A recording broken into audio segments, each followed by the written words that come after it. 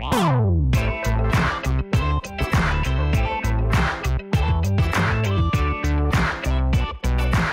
everybody, and welcome to the last IT podcast in the world, where we talk about IT business and anything else we want to. As you can see, today I'm joined by Anna Cooban. Anna is the global markets writer for CNN based in London. She leads international coverage of market news out of London and reports on shifts in business and the global economy.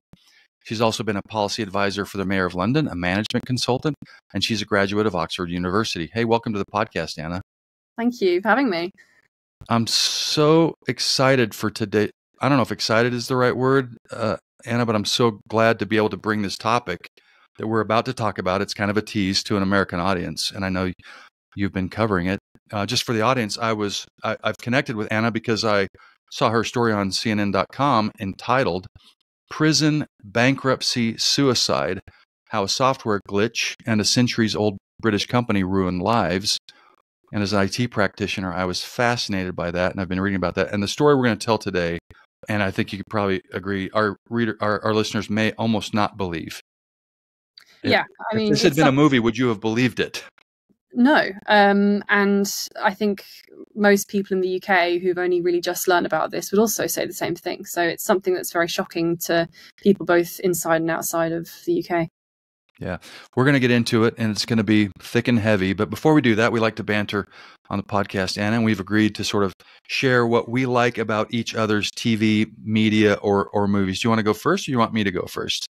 I'll go first. Okay. I think I grew up on a diet of The Simpsons and Friends. And, you know, there's a lot of amazing American film and TV I've seen, but in terms of the things I can consistently watch again and again and again, it would have to be those two. Excellent. And of the two, I would say The Simpsons is frighteningly realistic about what life in America is like. Oh, really? Not Friends? No? I didn't live in a big city with lots of young friends in my early. Sorry, no, it's absolutely true. That's what life is like in probably New York City in like 1, 2, or 3 square blocks. So that's very good. Yep. And we were pre-talking, like as an American, I'm definitely not a fan of aristocracy and formality. And yet I watched every season and episode of Downton Abbey and loved it. I can't explain why.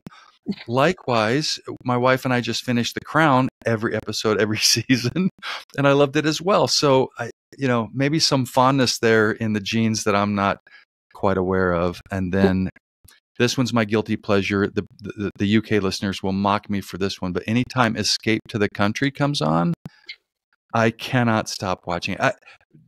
Do you mind? I bet our American audience doesn't. Do you want to explain what Escape to the Country is to our listeners? So I actually haven't really seen it. Because you're a young person, yes. I know that it's about buying houses in the countryside, right? It's always about a couple kind of from a big city in London that wants to go out in the rural areas.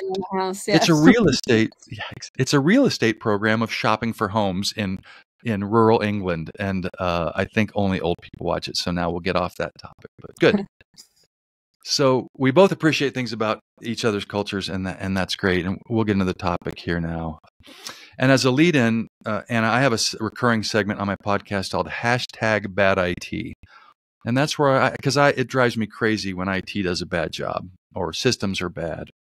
And normally these software problems that I'm probably personally having issues with are minor nuisances, like something that has made me wait in line 5 minutes longer than I wanted to. And today, frankly, for our listeners, I don't think there'll ever be a #worse IT topic. It's hard to imagine than the one we're going to talk about today. And why don't you tell us what I'm talking about? It's a scandal. Yeah, well, so the scandal's been going on for over 20 years, and I think that's obviously a big part of this story. Actually, it sort of goes back to 1660 with the establishment of the post office, which has always been a government sort of owned entity in the UK. And for the first few hundred years, it was, post office workers were doing their accounts with pen and paper. And then you fast forward to 1999, which is when the post office wanted to modernize, digitize, and introduce this new accounting software called Horizon. Now, Horizon was developed by the Japanese company Fujitsu, and it was sort of earmarked as this huge, very modern sort of IT rollout. The post office was at the sort of forefront of this new digitization of accounting. And right from the start, there were huge problems. So many people who owned branches of the UK Post Office, they're called Subpostmasters. They're essentially sort of small business owners akin to sort of franchisees in the States. But they're the people you meet sort of on the high street. They own sort of grocery stores, and they sort of do post office services within their grocery stores. So they're small business owners. And when many of them, when they started to use this Horizon software, would see shortfalls in their accounts of, in many cases, several thousands of pounds. And they couldn't explain why. They were sort of doing all of their sums. They were accounting just as they had before. But the system was showing them that they were in debt by thousands of pounds. And so the scandal really starts when these issues were raised to the post office. And instead of believing many of the people who were working for them, they accused them of theft, of false accounting. And we can get into all of the details, but essentially over the next 15 years, there were hundreds of prosecutions, and in many cases, people went to prison on false charges of theft and false accounting. And that has, with conversations I've had from people who've been directly affected by this, has ruined many people's lives. And so, yeah, we can go into the details of it, but that's the sort of broad, brush of the situation. Yes, excellent summary, Anna. Yeah, and just to reiterate some of the things you said, because I have now watched multiple videos. I've watched a TV show that we'll talk about later on in the sequence of things that's connected to the scandal. And I just can't emphasize enough the points you made about how that, and a franchise owner in America, could already be a rich person, but these people are solidly in the merchant class. And when you look at their shops, they might have a bakery, and then they might have a glassed off post office cubicle, almost in a kiosk inside their bakery, and that's where they're selling stamps and shipping and all the other things that a post office does. Number one is just how I would say salt of the earth these people, they are small business owners, to your point, just emphasizing how much that comes through in all of the writing and in the videos. And then secondly, this idea of a sub postmaster, which is there's the regular employed post office, the official post office, or these kind of agency post offices. Mm-hmm. And they're all using the same system. I believe, I think Fujitsu rolled out to 40,000 branches. That's a very enormous IT project, about 20,000 of which appear to be, from the numbers I've read, these agency or sub postmasters. So they're not employees of the post office. They run their own business, and then they do post office as a franchise within their business, or maybe as their sole business on the side. And I think it's very important to paint that picture, because this really is also very much a David and Goliath story. Yeah, and it sounds, perhaps a bit sort of corny to say that many of these sub-postmasters were what you would describe as pillars of their communities, but they really were. They were both your sort of grocer, your baker, and your post office sort of representative. They were, cashing in people's pensions on a weekly basis. And so for them to sort of be tarred with a sort of the shame of an accusation of theft, alongside the sort of financial repercussions, the legal repercussions, it was just the sense of having your reputation tarnished as well. Yeah. And to your point, Anna, part of the process with the new system was this idea of balancing the books and the stock. This comes through in your writing and in videos and things like that. Every Wednesday, they would, or a day of the week, they would say, what do I have? Stamps, other supplies, what have I sold? What do I have in the till? What cash have I taken in? And they would do this balancing. And this is where some of the problems start. Their balances would be off. They would say, you're 1,000 pounds short, you're 50 pounds short, you're 2,000 pounds short. And then at the end of the month, you had kind of the official one. And I think contractually, to tell our audience what that means from a sub postmaster contractually. So it was written into the sub-postmasters' contracts with the post office that any shortfalls on their accounts they were obliged to pay. So in many respects, it didn't matter why the shortfall was there. They were ultimately the person that needed to make up that shortfall. And so obviously that posed a huge problem when, you're getting shortfalls of, several thousands of pounds.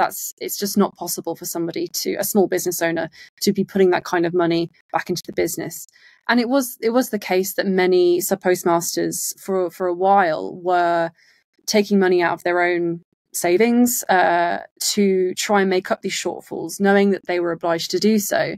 And then in many cases, it just got to the point where they no longer had any savings left, no funds left to put into the business. And so that's when they would get sort of, they came under legal scrutiny. And how did the post office respond? So now there's these shortfalls. The shopkeepers or the sub postmasters are starting to put in a few pounds, and in the case of one of them, that amount gets up to £30,000, and which is $45,000 US. So how did the post office respond once these system shortfalls started appearing on the system? Well, many sub-postmasters have said that they would call up this Horizon helpline and say, I don't understand what's going on, basically. And they were told that they were the only people experiencing the issues. I've also heard from a couple of sub-postmasters who said that when the post office sent their investigators to their premises, they were also told by those investigators that they were the only people experiencing these problems. As we now know, actually, hundreds of people were experiencing these problems. The post office was very, I think it's fair to say, unforgiving, as in very uncompromising, when it became apparent that there were shortfalls registered on the system. They really came after many people, prosecuting them, taking them to courts, taking away their businesses. And that went on for about 15 years. Yeah, I would, based on what I've seen and maybe, some of the documentary and the dramatizations of it, I would say aggressive. They came after these sub-postmasters aggressively, demanded repayment, threatened with criminal action, sometimes trumping up the charges slightly, it would appear, based on some court outcomes. They would accuse them of theft, but be willing to plea bargain down. But they were very aggressive in chasing these shortfalls. And to your point about the helpline, making them feel isolated, that the system was working fine and they weren't. And to put it in context, a lot of this was happening pre the sort of real emergence of social media. So it wasn't that all of these sub-postmasters who were having the same problems in the early noughties could verify that they were the only people experiencing these problems. It was a lot harder for them to organize, basically. That is such a key point of this entire terrible story, is how, a lot of them are in the city, but some of them are in villages, and they're not able to sort of connect with other people. Again, the social media aspect of it, very critical. And as we'll find out later as we discuss, that kept them isolated and feeling like they were the only ones that had these problems for so long. And real quickly, you can tell that there were some postmasters that kind of assumed it must be them. They almost did trust Horizon, the system, and they thought, I must be doing something wrong. And then there are some people, especially one main character, who's like, nope, I did everything right and I don't trust the system. But that, the people who thought that the computers are right, I must be wrong, started just sort of going down a very terrible path, for sure, and paying money into the system. Yeah. And then to your earlier point about the charges. So I spoke to two former sub-postmasters who said that they were pressured by their lawyers to, at the time that they were sort of going through these prosecutions, to plead guilty to a lesser charge of false accounting to get rid of the charge of theft. Because the charge of theft a conviction for theft would more likely put them in prison. And so many of these sub-postmasters pled guilty, even when they weren't, because they were faced with an impossible situation. And so they then had to carry around this criminal conviction for years and years and years until it was, you know, as recently as 2020, they were started to be sort of overturned. And so you can imagine what that does to a person when you're this sort of staple in your community, and then it's suddenly splashed across the front pages of a local newspaper that you have pleaded guilty to swindling people out of money and false accounting. So it was, yeah, the convictions as well as simple accusations are a big part of this story. I believe the number is some 730 odd convictions.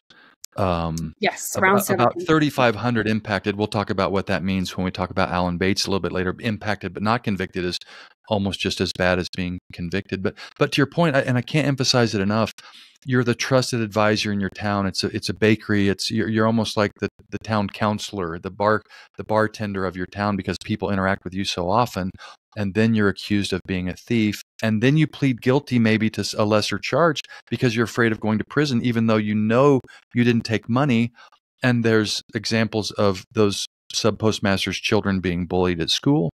There are examples of car windows being smashed, or people spitting on the ground, or verbal harassment towards salt of the earth people who know in their heart of hearts they haven't stolen any money, but they don't know what to do. It's such a heartbreaking chapter in the story, for sure. And you make a good reference to the family of people who were accused and convicted, because this obviously, you know, we can talk about 700 convictions and thousands of people implicated, but you've got to multiply that by, you know, several times over to get the real human cost. Because, you know, I spoke to one former sub-postmaster who said that she was a post office manager in a small town, and then she had all these problems with being accused of theft. And then her son started a new job at a local engineering firm, and he got bullied and ostracized by the people at that firm. Which then birthed a series of mental health challenges over the next few years, which made it impossible for him to work for a very long time. So the repercussions are, you know, it's been decades, and it's affected everybody who's been, you know, close to a sub-postmaster. Yeah, we'll cover this when we get towards the end of the podcast in the epilogue segment, but it's now 25 years since Horizon was rolled out, and we won't jump to that too far, but it is not over. You know, there have been some victories recently, but it's been a multi-decade ordeal for these people, which adds to the compounding part of the scandal, is how long it's taken them to get any justice for this. And I'm going to go through some of this is all caused by bad software, and also some bad things that ride along with bad software, like bad support. But I've read a lot of articles, some more on the technical side, and I'm not going to get technical here, but I'm just going to, like, people are probably wondering right now, like, what was this software doing? How could it be this bad? And just quickly, the problems ranged from just hardware problems, like there was a faulty pin pad that people used. Essentially, Horizon was a point of sale system where you would ring things up and take charges and keep track of inventory and things like that. So a pin pad could be defective, and one person ended up being prosecuted because of bad hardware. Or another hardware example is, I read that some sub-postmasters, if they had two Horizon terminals in the same place, that caused system issues versus one, and I don't know why. It's pretty bad. Then this idea of just generating duplicate transactions, it was just so, what we'd call, there was no transaction integrity is what we'd call in IT.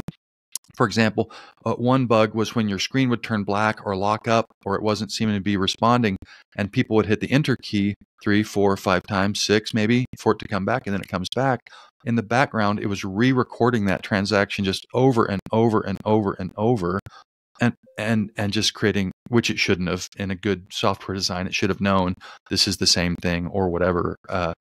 Likewise, there were some missing system features. The sub-postmasters talk about when you do a transaction, it's just gone. They couldn't see a list of everything they had done in their branch, what I would call maybe a detailed ledger, an audit themselves, where they could see this stuff, and it wasn't available on the system. That's not so much a bug, just a very much missing feature. And then there were just phantom problems. There's an example of Joe Hamilton, who's in the documentary, in the TV show, that she misbalanced one day. She called the helpline. They said, do some things and refresh. She refreshed, and her shortfall doubled. Nothing had changed. It just phantomly doubled. And the helpline said, well, I guess that's what you owe now. So I'm not going to go any. Oh, real quickly, I think there was scale and what I would call infrastructure. Like if you had a power problem at your branch and the power went down, apparently that caused database problems on the back end. So you can tell as a listener, especially if you're in IT, that this runs the gamut. There are many, many, many bad things, and I'm probably only hitting the tip of the iceberg. This software was barely functional in some ways, or very, very fragile, let's say, that led to all of these problems. So not just one thing, but multiple things which led to some of the problems. And when we come back after this short break, Anna and I will tell you about what it all meant and what happened next.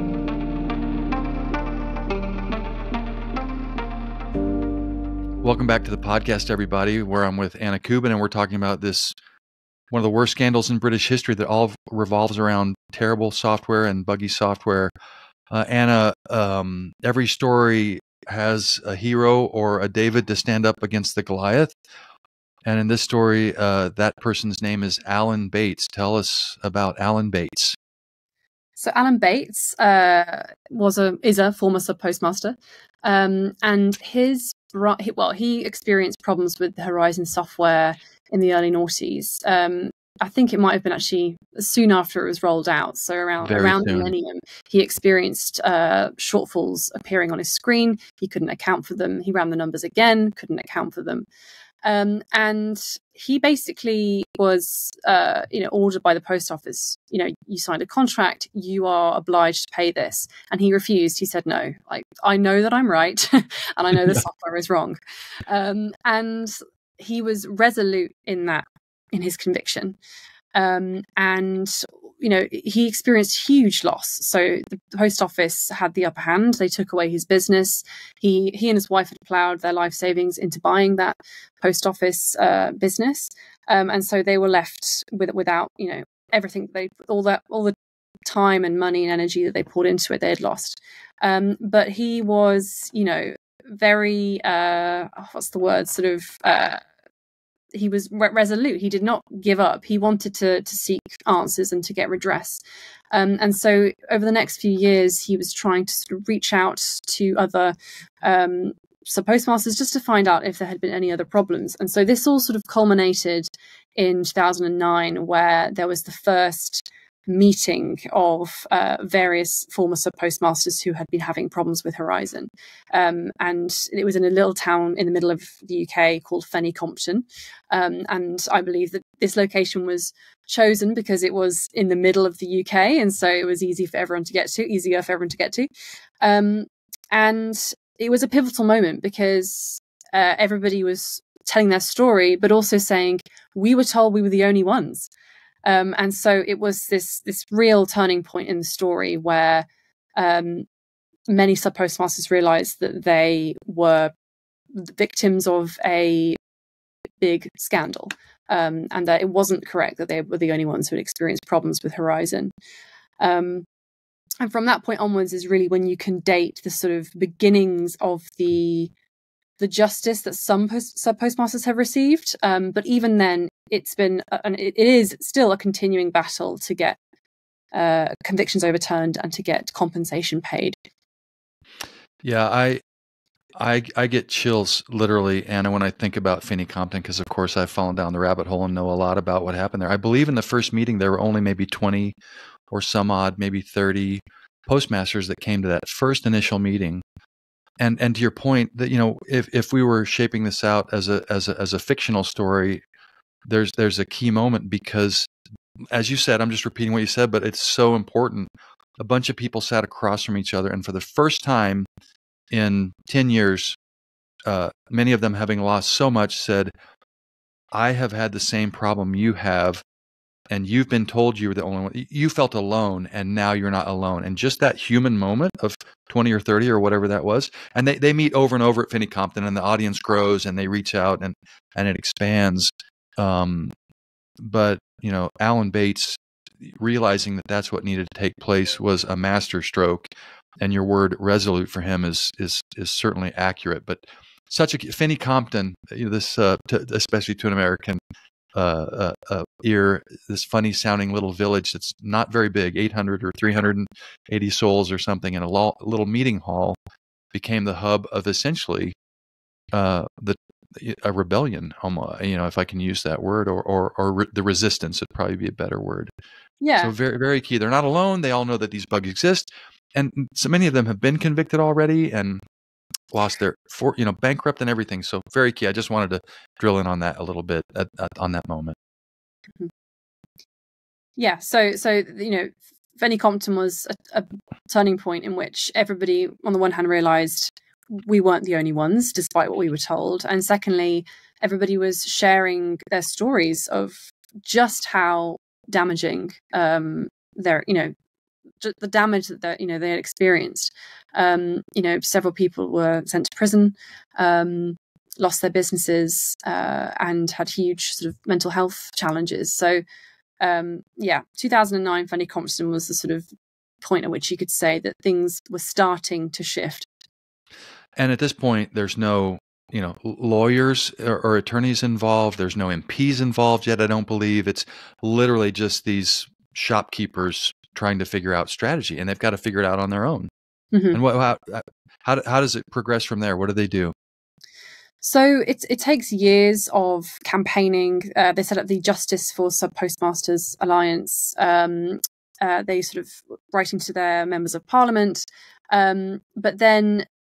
And then there was also, the post office then became sort of aware of, this group of former sub-postmasters who were sort of agitating.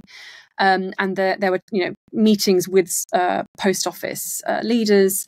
There was a sort of review that was commissioned to look into, what had gone wrong. And at one point, the post office even put forward the idea of mediation between sub-postmasters who had lost their businesses and were claiming that they, those businesses had been wrongfully taken away from them. But it really wasn't until a decade later, in 2019, when there really was a key sort of victory. So there was a group of 555, the 555 they call themselves, of former sub-postmasters who went through a civil case to essentially prove that Horizon was a flawed system, because that's what all of these the cases rested on. If you can prove that Horizon was flawed, then that then opens the door for convictions to be overturned and for compensation. And so it was a very technical civil case, but ultimately they won it. So the judge ruled many things, but one of the key things was that Horizon contained bugs and errors. And that then laid the groundwork for various convictions to be overturned, and which happened for many sub-postmasters. About 93 have had their convictions overturned, and with the first happening in 2020. But as we know, over 700 people have been convicted. And so what many sub-postmasters are saying is that, justice is maybe happening, but it's happening very, very slowly.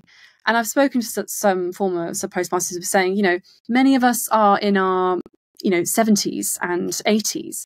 So how long do we have to wait for an overturned conviction or enough financial compensation? People have had years of their life completely eaten up by this, and they want, understandably, redress very, very quickly.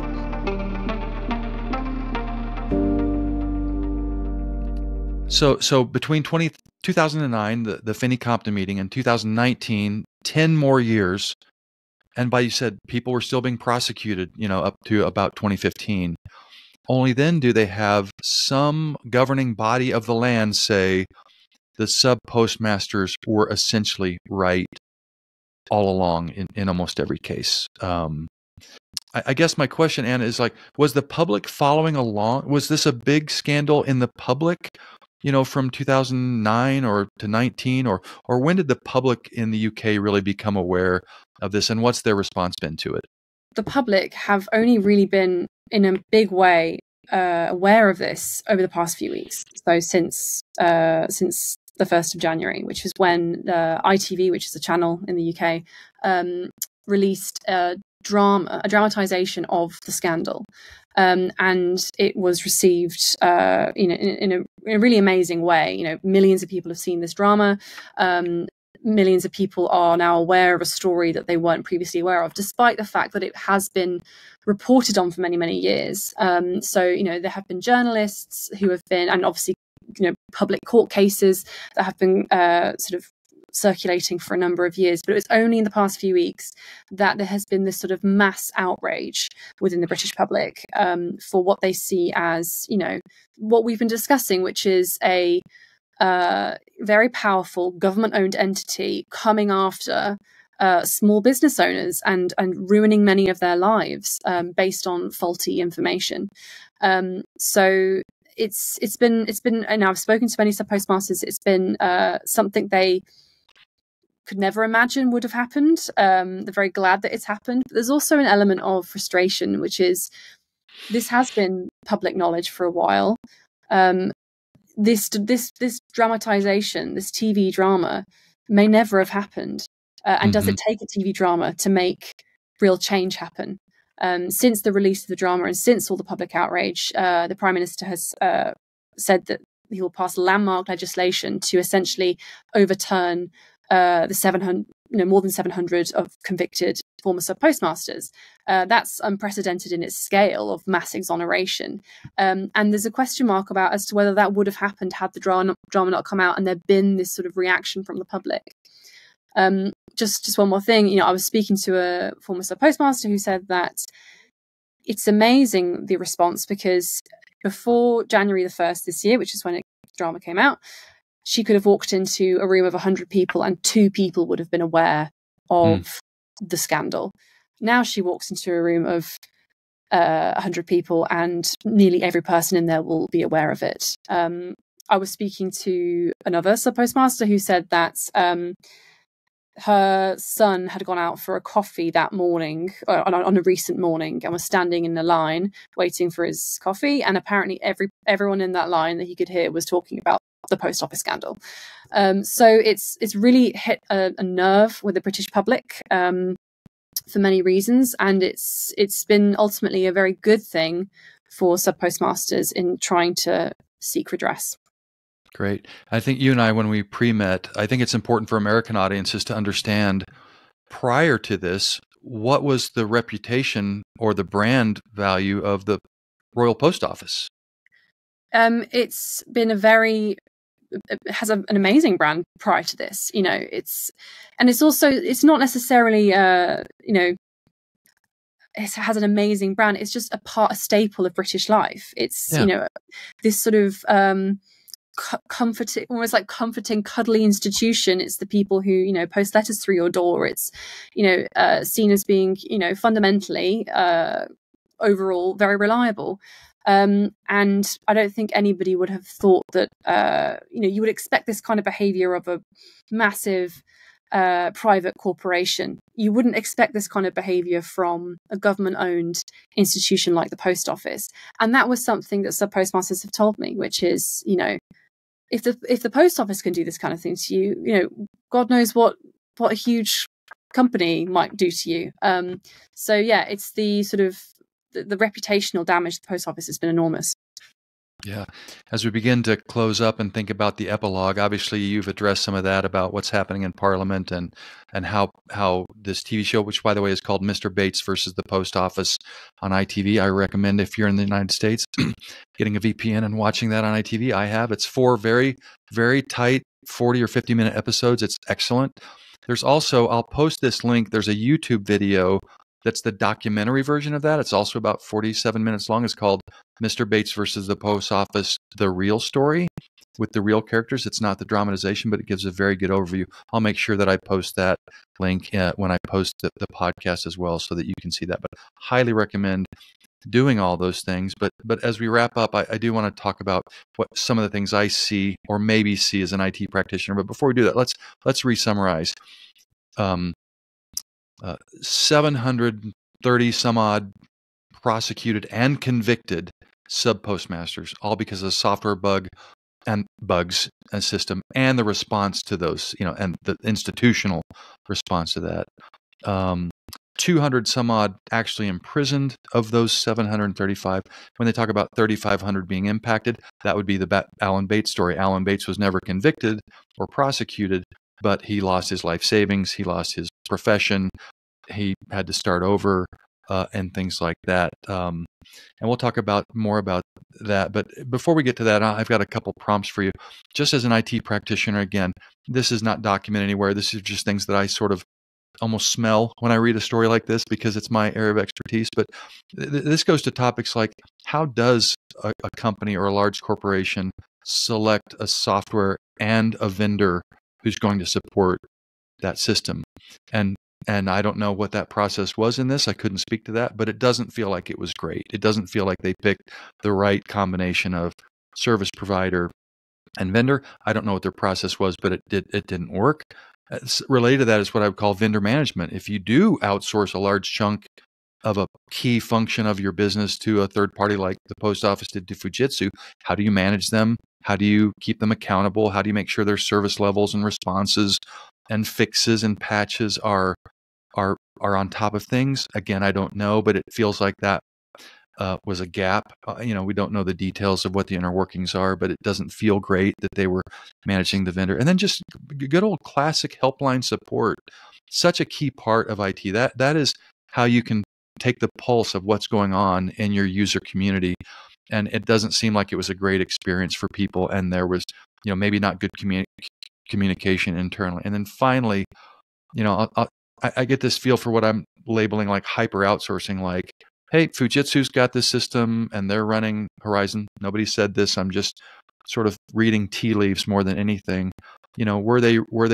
Was it like, hey, they're running that and that's their problem? Or was it a tight relationship back to vendor management? But so many sort of more philosophical and organizational things must have gone wrong to keep buggy software to be buggy for so long, and for these things to not trickle up to leadership that I think are more in how you manage technology than they are the technology themselves.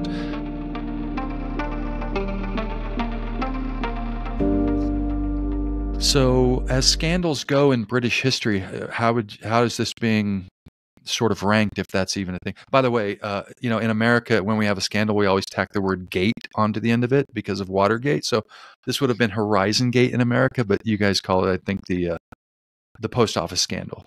So yeah. how does it rank? Like, I know it's brand new really because of the TV show this month, but how does it sort of compare? Well, the Prime Minister has come out and said that this is one of the biggest miscarriages of justice in British history. And just in terms of its obvious scope and scale and injustice, the government is labelling it as such. I think it's pretty, in terms of from what I'm aware of, it's pretty rare that a TV show will have this sort of impact on the real life trajectory of what is now a legal case. And so in many ways, it's been completely unprecedented, both in terms of its obvious scope, in terms of the government's very quick response to the public outrage and, exonerating over 700 former Subpostmasters. And in terms of the fact that a TV drama could instigate such a response from the public. Yeah, I agree. When you look at how little the victims are, and by little, I don't mean that as a pejorative. I mean as, just ordinary folk, shopkeepers, their size versus the Goliath of the government, essentially. Then you take the trusted brand part of it, or the cuddly, they're the post office being to be so heartless. And then when you look at what, the outcomes on people's lives, you can certainly understand why there's the reaction in the UK to that story. There's so many variables that go in there. As we close out, and Anna, just really appreciate your reporting on this, and your willingness to come on the podcast. It's a fascinating story. It's just now making it over to the US, and so I wanted to make sure I got someone with your credentials and experience to help share the story with an American audience. So thank you so much for that. As we wrap up, I think we talked about to rehumanize it, to bring bad software and bugs and all those things we've talked about. I think we've both come up with a person even if we don't name them, it doesn't matter, that sort of humanizes it? Who has really struck you in your reporting as someone who was deeply impacted by this? Mm-hmm. Well, I spoke to the wife of a former sub-postmaster who was convicted of theft, I believe, in 2004. And the reason I spoke to her and not him is because while he wants his story to be told, he finds it too difficult to talk to the media about it because he suffers from post-traumatic stress disorder because of what he's gone through.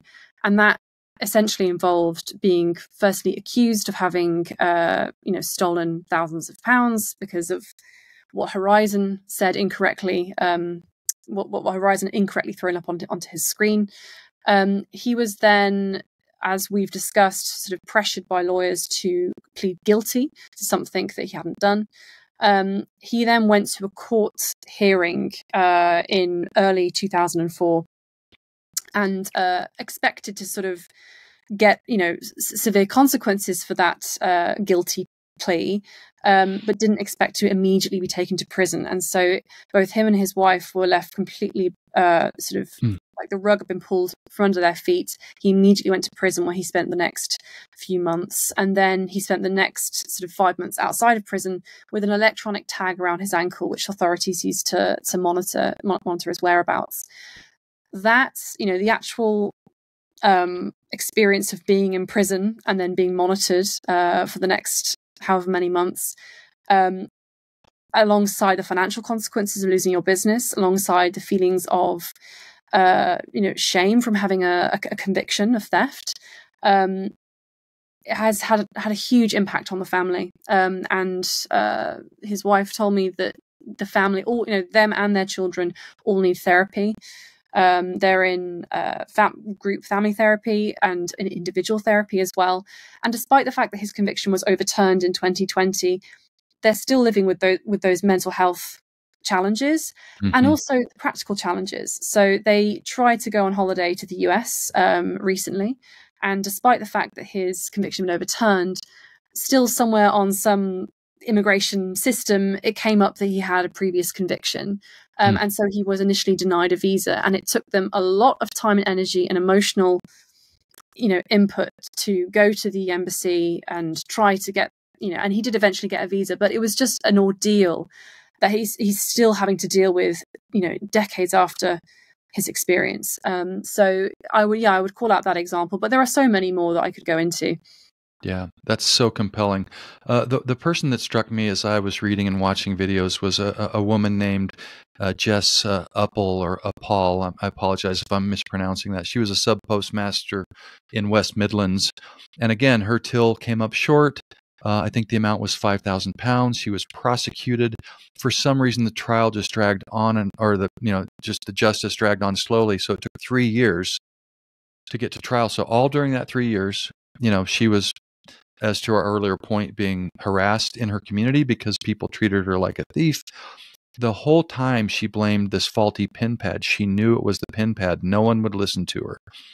And finally, after 3 years at a trial, she was found innocent. So this is not even a conviction. This is one of the 3,500, not the 700, because when they got to trial, it turned out the pin pad was out for repair and couldn't be admitted into evidence. And the fact that it was being repaired was enough for the judge to say, well, it's being repaired because it must be faulty.